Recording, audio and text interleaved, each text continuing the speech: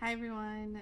So I wanted to share a story time today. I haven't done one for a while and I've been contemplating on all of the stories I have to share, and this one's kind of funny, although a little bit sad too in kind of a weird way.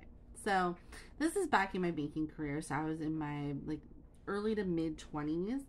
I had worked my way up. I was running our front line, in charge of all the tellers. We had just hired a woman to come work for us.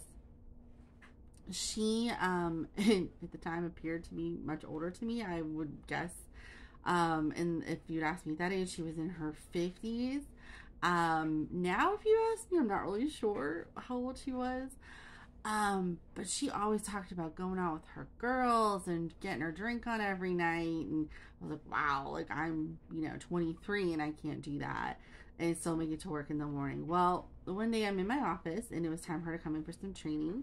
And I liked to do training in the office one-on-one, so there were no distractions. And, if there were any questions or anything that was confusing, whoever's training had the opportunity to really just sit there and have that one-on-one time with me. So she walked into my office quite promptly, tripped over a cord, and then passed out on my office floor. And when I say passed out, I mean legitimately passed out drunk on my floor. Now, I wasn't quite sure what to do. At first I was like, oh my god, she's unconscious, is she hurt? And then I heard the snoring and realized she had just literally passed out. Called my boss, who is our CEO, and it was a very small institution, so it wasn't that far up the chain to go. And I was like, hey, this is happening right now in my office, what do you want me to do?